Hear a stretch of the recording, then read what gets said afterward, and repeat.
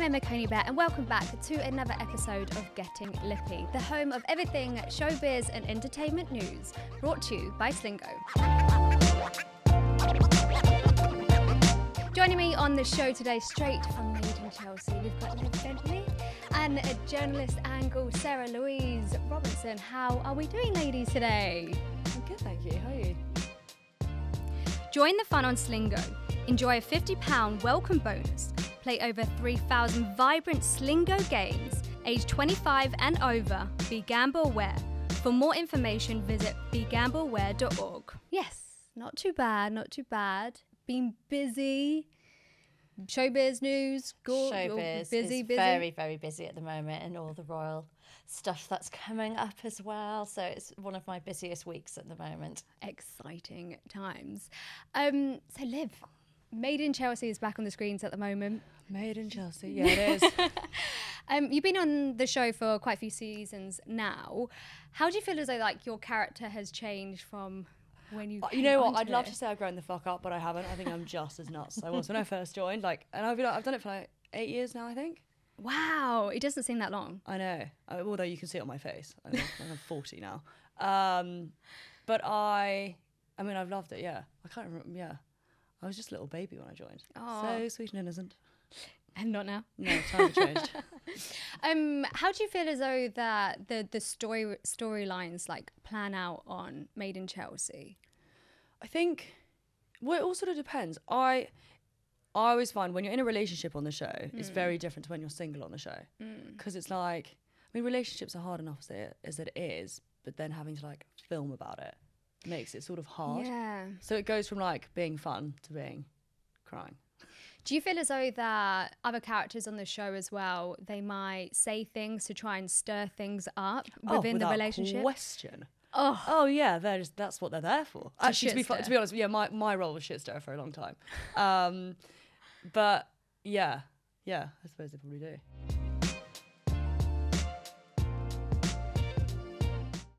Now, you have always had, well, recently, a bit of a dispute with Maeva. Little Maeva. Yeah. Are we friends again? Are we not friends? Maeva and I have come to an agreement that we will now be civil with each other and not scream and shout at each other. Oh, okay. But that was honestly, out of all the fights I've had, that was probably like, not the longest, but the most savage, I think. Yeah, that kind of went over a couple of seasons as well. Yeah, a long old time. Do you feel as though that, you know, when you first maybe had a hiccup at the very beginning, it could have been quite easy just to have a little phone call and be like, let's just sort this out. But because it's on the show, it's emphasised, it's hyped up. I don't know, you know, because I actually think, because Maeva and I, weirdly, are very similar in the way that I think also we essentially were both just protecting our boyfriends. And then when they finally made up, I was like, well, where the fuck's my apology? Yeah. Anyway, so we both sort of like agreed to disagree on what sort of happened. Yeah. But it was one of those things that like was really bad, and then it sort of, we then had Christmas because this was the end of last year. That then by the time we saw each other, there was no like anger or anything left. It was just. So you've also been on Celebs Go Dating.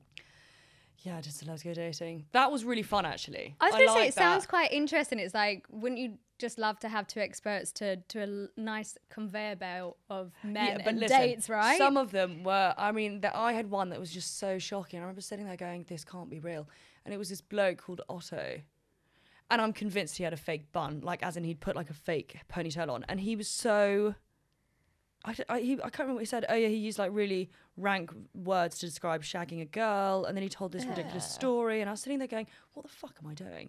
Anyway, it was, other than that one, it was quite jarring. How would you get yourself out of that sort of situation? I left. Because, I said I was going to the loo and then I left. Yeah, I would. Oh, he did a swift exit. And then he had the cheek to say it's because I didn't want to pay for the bill. I was like, it was one drink. Not like that. Oh my goodness. Yeah. Where did they find Otto I from? dread to think, but I hope he went straight back to where he came from. I was going to say, like, that would be quite difficult just to kind of get out of a date like that. But honestly, if somebody was talking and like that, oh no. But I'm really not very good at dating. I think I just, yeah, it's really not. I find it hard. Why do you find it hard? It is hard. I'm just a bit awkward. Or I just end up getting too pissed and then I just don't remember it. And then It always feels so forced, doesn't it? Yeah. Yeah. Do you, would you be a fan of dating apps or not dating apps? So I did it once. I was living with Tiff Watson, and her and I were like, it was the middle of lockdown, and we were like, right, let's organise a date on a park bench. So we both organised our dates on 2 park benches next to each other. Anyway, hers was terrible, and mine actually went quite well, and I still speak to the guy now. Oh, really? Yeah, we ended up becoming friends, which was really nice, but that was the only time I ever did it. Yeah, I do think it's very mechanical at the moment. It's just... Last year was all right, you know, testing the app and stuff and just going on dates that way, but then this year I'm like, I can't even be bothered. You just don't know who you're going to meet. No. And yeah. And let's face it as well, sorry boys, but you do not take a very good photo. Also, can I just say, I have come across a lot of people I know when I had Hinge, and they've all lied about their height. 6'2", you're 5'8", and I know that. Here's a funny story. So my younger sister, she always goes for shorter men, and there's nothing wrong with shorter men. We've all been there, you know. And she always said to me, Emma, never go for anybody that says 5'8", because they definitely add 2 inches on top of that. So like, I was like, oh, okay, yeah, that makes sense. That really does make sense. Now, Liv, tell me, you have a company called Jomo London. I'm very interested in this. I should have bought you a bottle. I know. I'm so jealous because... Is it a clothing brand? Not quite. For this one, you actually don't wear any clothes. It is CBD arousal oil. So it's what? CBD, basically like CBD lubricant. We do more products than that, but our big... So it's a friend of mine and I started it beginning of lockdown and then eventually launched it about 2 years ago. But it's like CBD lube. But does the CBD make you sleepy? Would that not put your vagina to sleep? It's so funny, everyone says that. No, so CBD encourages blood flow, which then heightens sensation. So it's basically meant to make your orgasm better. So JOMO stands for joy of missing out and jealous of my orgasm. Oh, I'd like to try some of that. That sounds good. And I think... when it comes to sex anyways, most females are all up in the head all the time. I think when it comes to orgasming as well, if you're out your head, then you're more pleasurable. It's such a minefield. I think also, it's not like men, like women, not everyone comes from penetrative sex or like orgasms from it. And there's so many like different things. But I think the reason my business partner and I started it was because I feel like it's quite, I suppose it is a slight taboo topic to talk about. Like women... don't really, and I think you suddenly feel like you're lacking something if you can't orgasm from sex. And like, I mean, honestly, I faked orgasming until about 2 years ago, until I started dating Tristan. Really? I faked it the first time, and then I said, by the way, that was a lie. And he was like, really? I was like, yeah. How would I wouldn't? Yeah. I don't know why I did that though. I just maybe thought, don't know. And I suppose, do you think it, like when you start the relationship, say you fake the first time, and then it's like every time you're gonna do it, you have to fake each time. Otherwise, you'd be like, yeah, sorry, no, that one didn't work. Sorry about that. I remember there was this one guy that turned around to me, like, and he was just like, what did he say? It said something along the lines of, oh, I owe you one, as in like I owe you an orgasm. I was like, thanks, mate. He actually said that. Yeah, I mean, I think it was like because it was just a bit quick anyways. Whew, and and it was like, instead of like kind of admitting to it, it was just like, I hope you said I'm fine, thanks, don't worry. I was like, yeah, thanks, cheers. But I suppose it is such a taboo topic, people talking about sex. Like, I think our parents' era and generation, you don't really talk about that. And their sort of generation, it's like... Oh my God, you should meet my parents. They talk all about it. I really? Like, the day I lost my virginity, my dad was like... He was like, you're not a virgin anymore, right? I was like, what? And I was like, I'm not having this conversation. Said that. I'm one of 5 kids. And so the conversation when it's Sunday lunch just gets out of control. We're like a very open family. We're a very open family. Like, yeah. But I think not a lot of people are, which I think... No, and my I'd business die if my... really? I think my mum would die if... I think honestly, they probably still think I'm a virgin. I'm the middle child. So my older sister, she doesn't really talk about it. Yeah. She's like married, 2 kids and stuff. Like I'm very vocal with my mum, oh yeah, no, I stayed around the person's house. I was like, really? I was like, yeah. Anyways, so I've always been very vocal to my mum about men and stuff. But then my younger sister, 6 years younger than me, she starts having the conversation with my mum about sex. She's like, talk to your older sister. Like, mum's like, oh, the baby. Even though she's like 26, 27, and my mum's like, no, don't talk to me about it. Talk to Emma about it. She'll understand. But yeah, it is. But I think more females should be more open and speak about it. It's not taboo anymore, and it's not just a man that needs to be pleasured. Yeah, and I think guys forget that. Yeah. And I think that's why, like, when I started JOMO, so many guys are like, oh, I've got such a big piece on that you come. I'm like, it doesn't work like that. Like, it just doesn't work that way. He's got he's got a big piece. But I don't know why everyone thinks that. Like, I think you just assume sex is good if a guy comes, but you don't really think about a girl. Like, I don't know. I think it's hard because there's, I don't know, maybe it's like the porn industry. I do think men watch a lot of porn and they do think like that. It doesn't look like that. Yeah, it doesn't look, no. And I think there's the same. Like that. And I think it's the same with like female private parts as well. Like, I think men have watched too much porn and just think everything's like perfectly shaped. But when young kids watch porn before actually having sex, I think they have this idea of what it's going to be like. Yeah. It is never like that. I have to admit, I've never watched porn. I'll be honest, I haven't either. No, I don't need to. No, I've got a very creative mind. Yeah. I don't need to watch anything. No, I never really got into it either.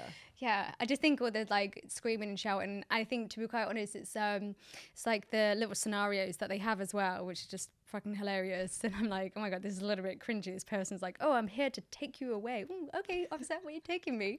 Could you imagine? Oh my goodness.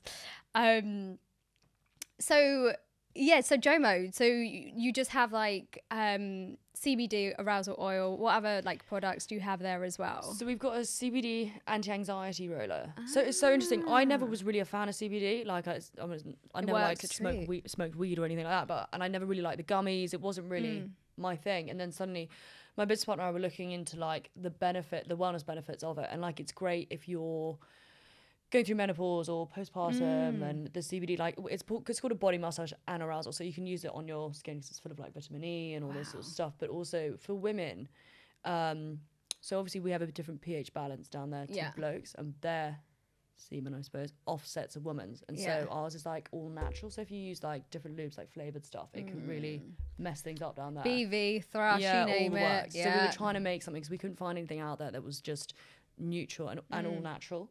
So yeah, that's how we sort of came up with it. Oh wow, that's really fascinating. So yes, please, I'll send you my dress. I want to check that out.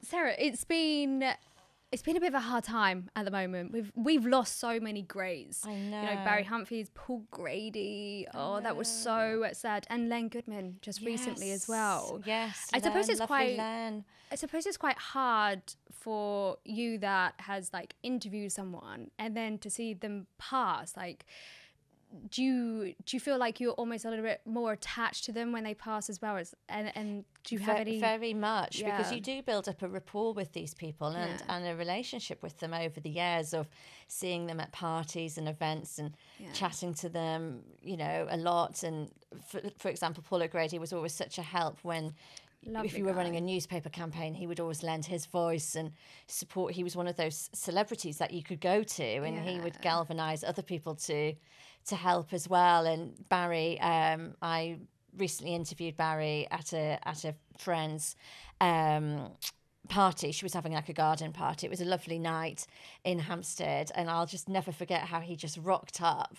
They had like a I don't know what the word would be, like an awning over the garden. Like a gazebo. It was like a gazebo. That was it. Gazebo. So we're all in this gazebo, and waiters serving champagne. It was just lovely, and twinkly music and everything. And he came bumbling over, and he was dressed in this pink and green outfit, and he sort of grabbed my hand, kisses to the hand, and I was like, I couldn't believe I was in the company of such a legend, because I'd grown up watching Dame Edna Everage. Like, he was just revered in our house, and my parents always said what a brilliant comedian he was, and there he was just on form straight away, and he said, I've come dressed as an aphid today, and that was it. It was just, he was always able just to like make these self-deprecating jokes, but have you in just hysterics. I could not stop laughing. Some people just have that star quality. They walk into a room and they just light it up. No matter what they say, they're just so quick-witted. Like, he was, I mean, his wit, and Paul O'Grady had it as well. Both of those men.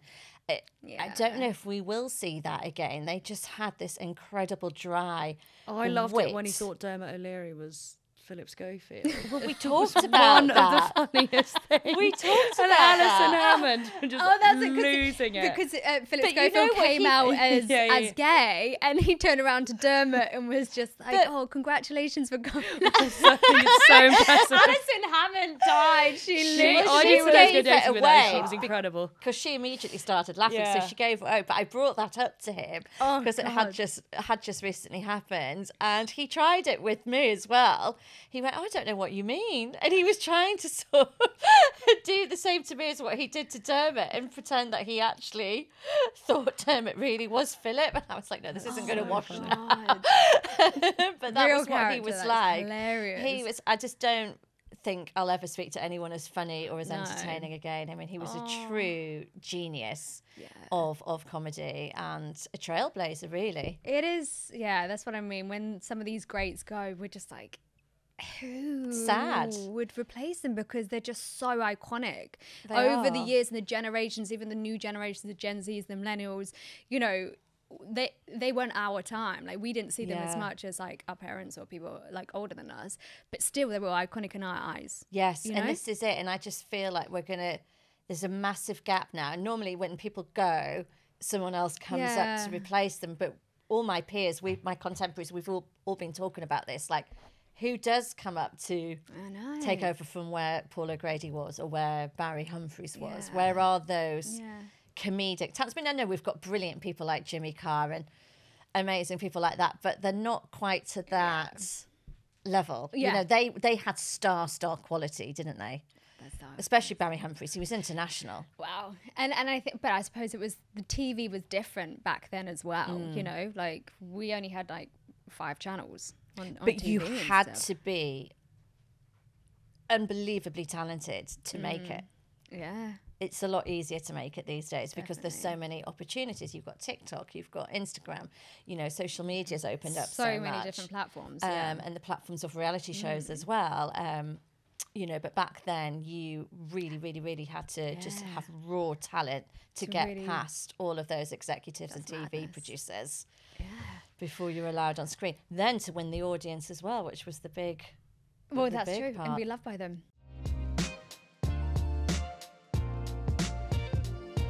Every show, we always ask a few different topics which are in the showbiz news or entertainment. And I'm dying to know your personal opinion. Now, moving on to the coronation, obviously, Sarah, this is like one of the best topics to talk about. You are, you know, the inside lady for this. Yes. Okay, so you said previously that Prince Harry and Meghan Markle are doing separate things. Meghan's not turning up to the coronation. No. A little bit weird. Yes. It has come out though that she said, "Oh, I'm celebrating Archie's birthday Yes, in it's California." Archie's 4th birthday. Yeah. So she's saying she's staying behind in Montecito to be with her son to celebrate his 4th birthday. But she could have brought him over. My brought thoughts exactly. It's a family. Lilybet last year, and Lilybet had her birthday at Frogmore Cottage. So she could have come back and done it here. This is an excuse. So she doesn't have to. She doesn't have to be seen as to curtsying to Camilla, the Queen, the new Queen, and also she will have to curtsy to the new Princess of Wales. She not which like is Kate Camilla? Middleton. Does she not like Camilla? I think that a lot of damage was done through the documentary and through Harry's book towards Camilla. Yes, so maybe things were a bit tense, and she might not be ready to have those greetings. But Camilla's such a lady; she would be lovely and warm to Meghan and quite hospitable like her, and to be receive quite her. honest, Camilla. I adore Camilla. She's great. I think she's great. Yeah, fun. I do too. A really nice, down to earth woman. Really like jolly hockey sticks and lovely and down to earth, and makes you feel, you know, like you're on the same level. Yeah. There's not really those airs and graces with her. She's great. There's But a yeah, couple of, no like, love lost. There's a couple of hearsays that the reason why she's not coming is because she wasn't happy with the apology that King Charles sent her.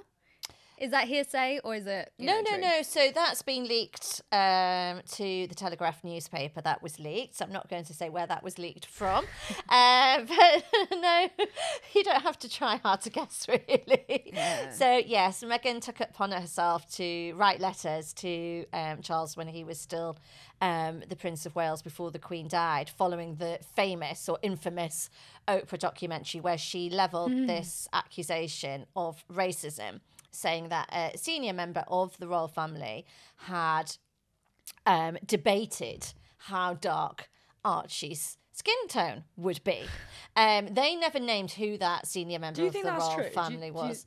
Well, they've backpedaled on it now.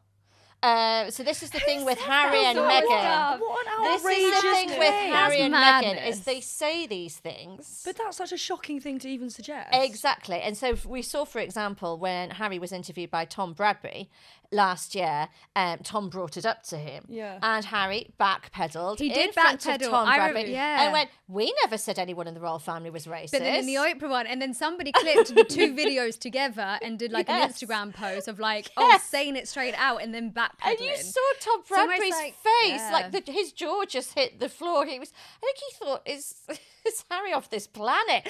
It was almost like you start to question yourself, like what you've seen, what you've heard. It's what they always say, like in crime we were being things, gaslit. Learn what the real truth is, because you can't remember what the lies but are. we were being gaslit by them, and so that's why it makes it very hard for anyone to believe what comes out of either of the Sussexes' mouths, because they have this habit of saying something.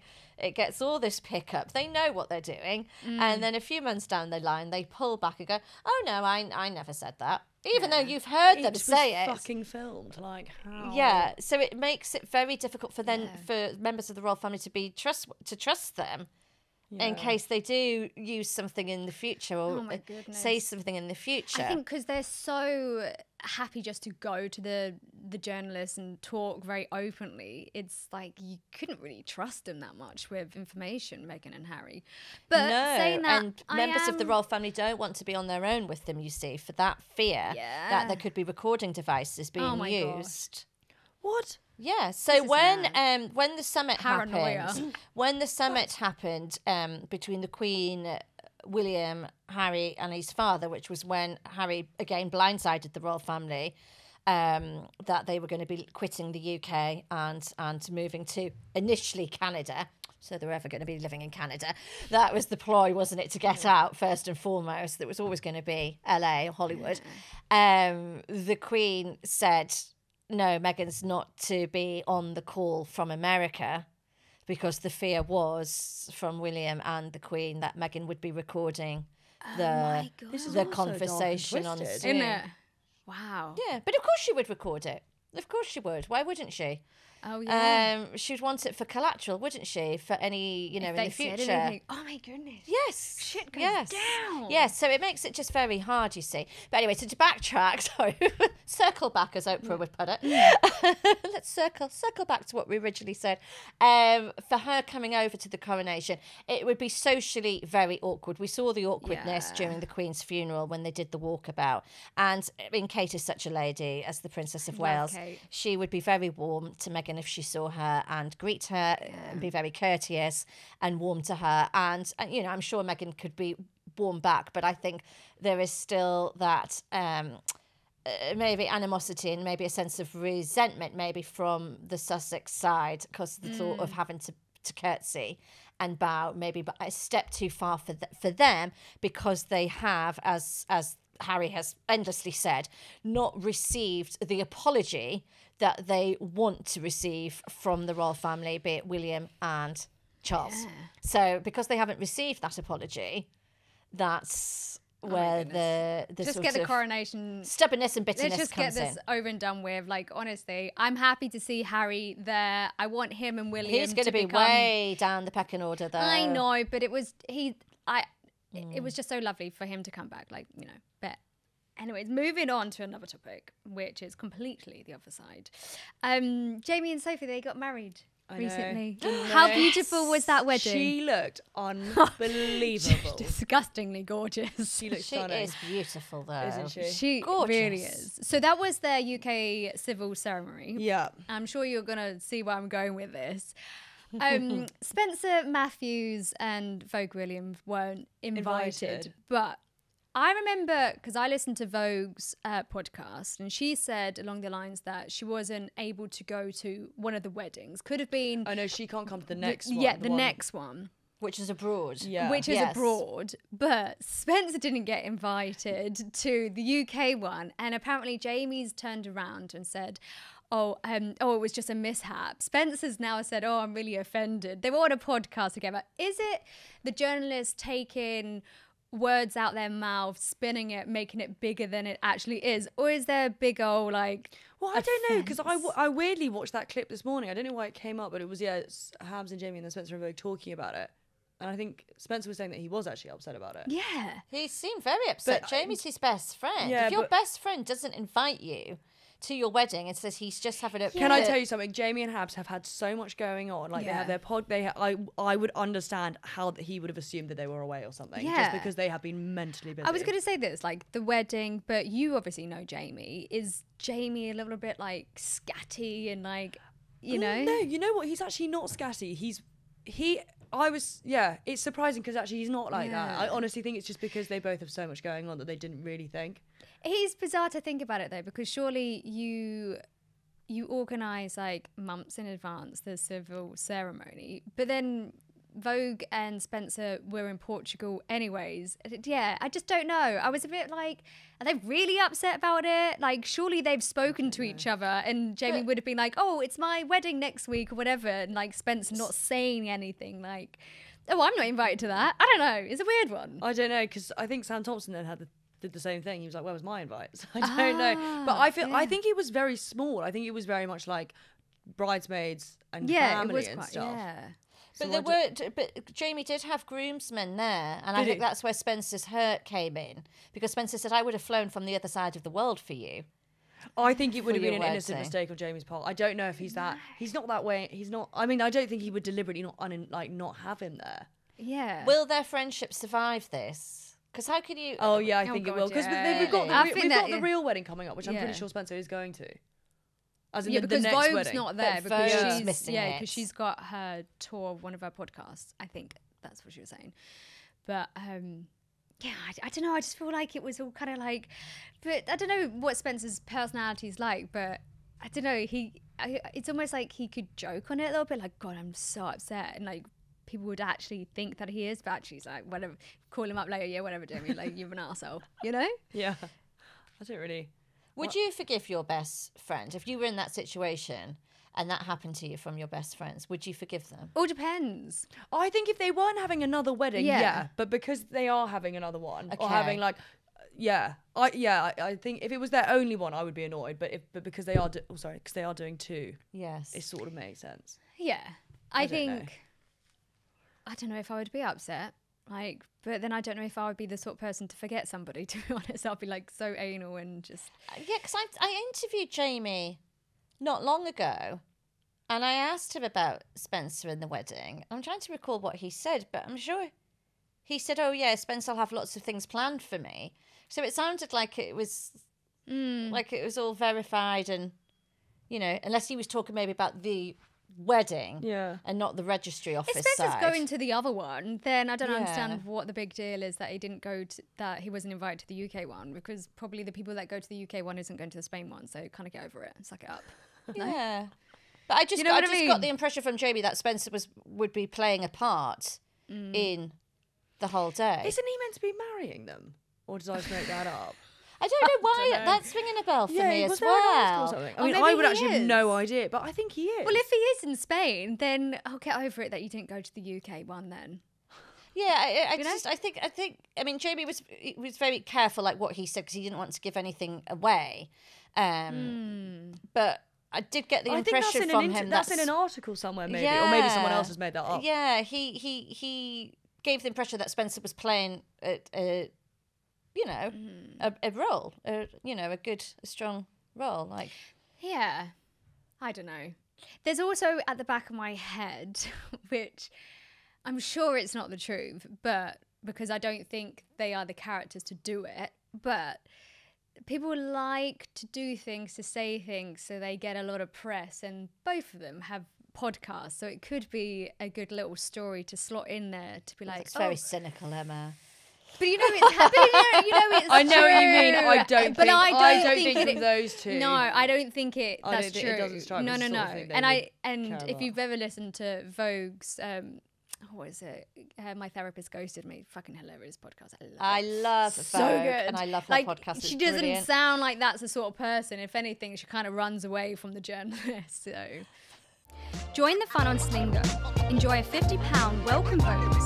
Play over 3,000 vibrant Slingo games, age 25 and over. Be gamble aware. For more information, visit begambleaware.org.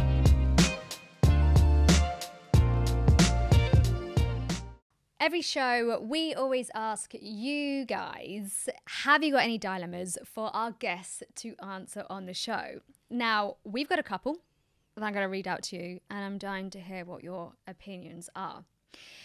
The first one goes, I'm currently dating 2 guys. And when I say dating, I mean exclusively. Neither of them know that I'm dating other people. At the same time, I know if it was the other way around, I would be a little bit confused and annoyed. However, the issue is I don't know which one I prefer. I really like them both, and right now I just couldn't pick one. And at this point, this is not the case of going on a few more dates to decide. Please help, as I don't want to keep stringing them both along. What should I do? Oh my God, introduce them individually to your parents. Get your parents to tell you. I would just do that. Oh my God, that's brilliant. Is parent approval important Oh to yeah, you? You've got to be joking with my parents. They're nosy Yeah, as hell. same. Yeah, I would just Really? do that Okay. and then see who they pick. And then it might help your decision or your mates. Because I always think, you know, when you really like someone, brilliant. and then you sort of introduce them to your friends, and they're like, wow, they're a bit peculiar. Then you're like, Yeah. I'll see you later. But then if you, do you My know what I mum mean? knows straight away. First 5 minutes, Yeah, she's like, I think they nah. would know. I would do that. Yeah. I think she should just keep stringing them along. Why not go out with both? Or just have a threesome. I mean, there's a mixed bag of things here. Thruple. We love that word. Thruples are the in thing now. Look at David I'm not sure I Hay could and- be a throuple. Personally, I don't know how you could do that. Like, What? date 2 people at the same time, it's like easy. intimately. First First of all, they've obviously they've got time. far too much time on their hands because I won't be able to fit it all in the schedule. Then I would be paranoid that somebody will see me with the other person, and then the texting and the calling, like anxiety levels would Calling go. one the I other did name. I did it for a few months, but it was 3. But I kept it going. None of them knew about each other. 3, did you? 3 men? Yeah, 3. Crumbs. I Yeah, couldn't do it. yeah. That was when I was very young. But I couldn't be intimate with 2 different people at the same time. Like, for me, I just couldn't. Oh, I was yeah, also going back- intimate with them at the same time. All They 3 didn't of them know in one about- room. Yeah, They didn't know about each other. No, but I bet, yeah. I dated Wow. 3 guys, so I'd have to like make sure each I would be night I had an paranoid about excuse that, for though, why I calling couldn't see them them. the wrong name. I'm trying to think what I would actually do. I don't know. That must. Yeah, it's hard. Yeah, it's weird. If you like them both the same, surely you have to like one more. Well, this is Yeah, what I was that's what thinking.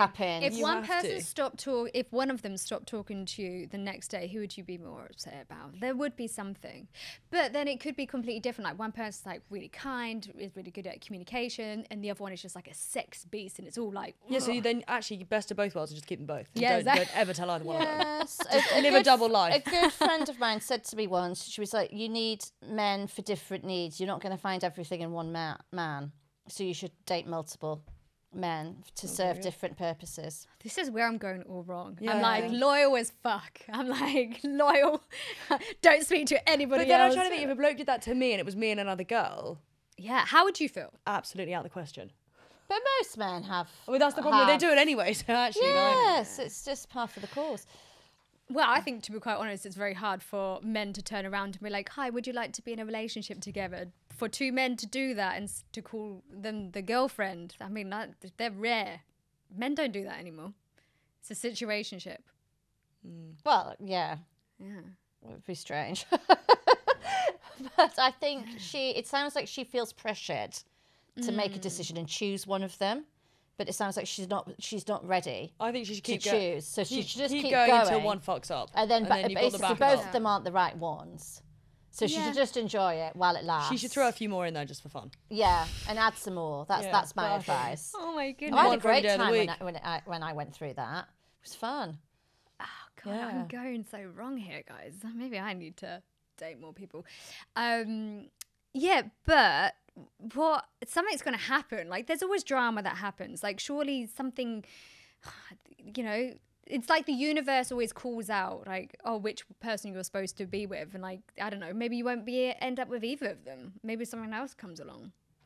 Well, that goes back to what I'm saying. So I think she's not really sure about either of them, which is why she's dating both. So she's sort of dating both, and then probably someone new. Maybe neither one of them. Yeah, will be the right one for her. Well, yeah, I suppose so. If you can't pick out of either one of them, then maybe it's no. not. So if she's happy to if she can manage it, and handle if you can manage. It was getting hard for me. I mean, I'm trying to think how long it lasted, but it was like 3 or 4 months. It was a very, very long time ago when I was very young. You could get away with those things then. But yeah, I mean, it would be hard now with social media. How did you manage it? Would you? Yeah, well, that's what I mean. Social media. But social media wasn't invented then. Oh That's how long ago. Yeah, that's probably why you could get away with it. That's why you could get away with it. But we just had MySpace, so that was it.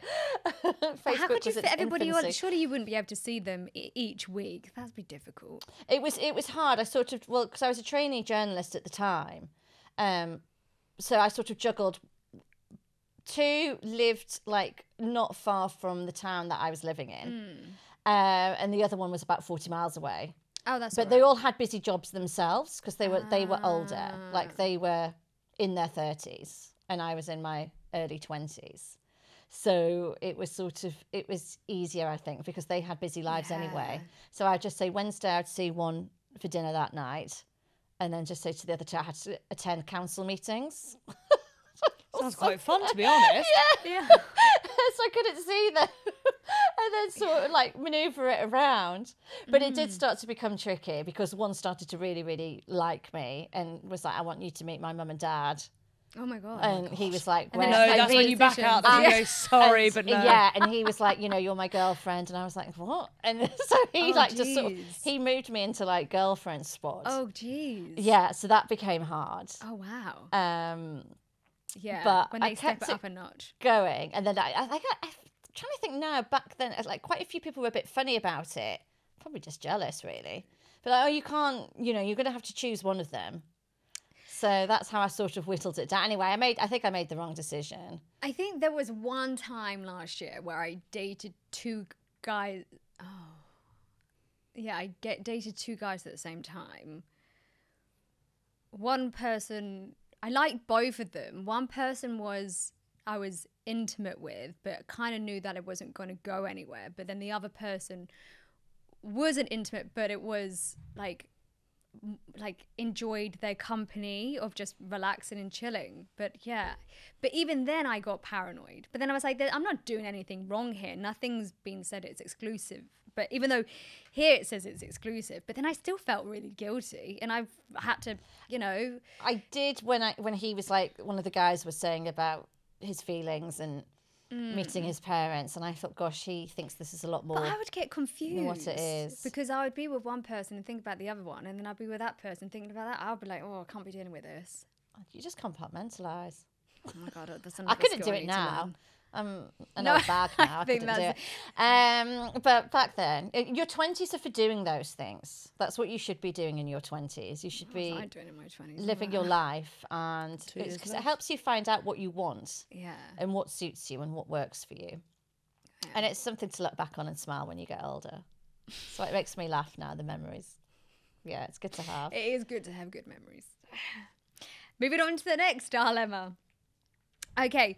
It's titled Being Back on the Dating Scene After a Long-Term Relationship. I was in a 5-year relationship that ended 6 months ago. It's taken time, but I feel completely ready to move on. However, this dating scene terrifies me. I've been out of the dating game for so long. Do you have any advice on how to ease back into the single, fun dating life? It terrifies me as well. It is scary out there. It is. It's hard. I don't really put myself out there now, because as I said earlier, and I find it quite. It's a very forced situation, going to meet someone who is effectively a stranger, and then you're having to make conversation with them, find out about them. They obviously I know find straight out, away in the first 5 seconds if I'm going to like this person or not. I feel their energies. And I'm like, Do you? Yeah. See, I've often actually, no, I've got to the point now where I'm old enough that by the conversation on texting, I'm like, yeah, we're going to work out or we're not going to work out. Yeah, no? I don't know. I need to listen more to my gut instincts. I've made a lot of probably errors in the past of not feeling sorry for people, but when they're being really into you, going, oh, okay then. But actually, I'm thinking I don't really like you at all. Yeah, see, and then find myself in a relationship with them going, how the hell did I get here? No, see, unfortunately, no, I think I would just turn around and be like, I just don't fancy you. Like, That's how I am now. My time is... I don't have enough time to be wasting on you, unfortunately. Yeah. What advice would you give? Fuck knows. Honestly, I actually wouldn't even know. I would say date a lot. That's one. Date a lot. Date a lot. This is where lockdown dates were actually better because you had 5 minutes in the park. Now it's like you're going to show up somewhere. Yes. Oh, yeah, that's it. And it's like, Don't do dinner on the first Don't date. do dinner. Or I was actually prefer to do it as a group. Be like, oh, a few of my friends are going here. Why don't you come? Yes, come with your friends. Would they fit in? Yeah. And would your friends like them? Because the pressure of going by yourself and then like you're sitting there and after 5 minutes, if you know it's not right, you've got to be like, eat anyways. yeah. Yeah. I always think drinks is first. And do it with a date. group of people. Just say group. Yeah, I would do that. Just softens the blow. And then also if it's uncomfortable, you just get your mates to be like, tell them to fuck off. Yeah. Not quite like that, but you know. But you could easily get out. Or you go in with like, yeah, I can see you for a couple hours, you know, and then if it's nice, then it can be extended longer. So that's always that. I also think date as many people as possible and go in with the attitude of you might like this person, but don't see it as a future. If you get what I'm trying to say, if you come out of a long-term relationship, I'm not saying it will never. It's more of the case of if you're going to go in and be like, oh, I really like this person. Oh, yeah, I hope it's going to go somewhere. After a really long-term relationship and it doesn't work out, you're going to set yourself back up and just be really upset again from the get-go. So what did I used to always say? High standards, low expectations. I like that analogy. Yeah. I'm going to take that with me. Yeah, I do need to start dating again. I do. But it's just hard. You get so busy. Don't you find like everyone's lives these days is really busy? I did try one of the apps, but... Which one? It was disastrous. Bumble. Oh, no, I'm not. But you can't. You would speak to these people. Then when you would say, "Are we going to meet up?" The female has to speak first on that. Yes, but you'd make conversation, and then they'd string you along. If you match with someone and they don't message you first, then fuck them. It was absolutely bizarre. I only lasted a few weeks on it. I just thought this is mental. So yeah, I'd message them. They'd message back. Message again, and you think, okay, they seem reasonable, they seem nice. Whether they look like they do in their pictures, I don't know. So then you'd be like, okay, let's take this to real life, let's meet up for a drink. Silence. They'd go delete, gone. Bizarre. Like they didn't exist, just disappeared off the profile. I read a lot I think a lot of these people have got girlfriends or married and just go on for an ego validation. Yeah, definitely. Sounds about right, to be honest. You probably do. Yeah, I read a lot of things in terms of like feminine energy and dominant energy, and this whole thing of like a male needs to be the dominant energy, but then the whole Bumble app is females branching out, which means that you've basically taken the role of the dominant energy, and that's not who I am. And you're making the male a feminine energy. So then, if you're then asking the guy for a date, once again, you're taking control of that, and then it's really hard to then switch the polar opposite, the line, you know what I mean? The parameters as such. That's how I felt. So, it just felt wrong to me. It was uncomfortable because I don't chase men. That's not what I do. They chase me. So it felt strange, like I had to be the one to instigate. Extremely uncomfortable. And then wait for them to come back. It's like Bumble is the app for shy guys. If you want a shy guy, then go for it. Or maybe that's why they didn't want to meet in real life then. They just wanted to talk over the app. They were happy to do that and then the suggestion of meeting up, they disappear. Yeah, so I think the advice going back to this would just be like, go and just talk to loads of people and go on dates and not think of anything as a big deal. And you'll probably bump into somebody down your local bruiser and then you fall, you know. I think meeting people in person, I think we're going back into the olden days again, where it's just like people want to meet in person rather the app. Yeah. Because, you know, you used to meet people just in clubs. Like, where do you meet them these days, Liv? Listen, if I met someone in the back of Raffles, I never want to see you again. I don't know. I need to get myself down to I Bougie again. Even know. That's true. Yeah, Bougie, that's where they might be hanging out. But then you have all that drunken conversation and then you wake up the next day going, who the hell did I give my number to?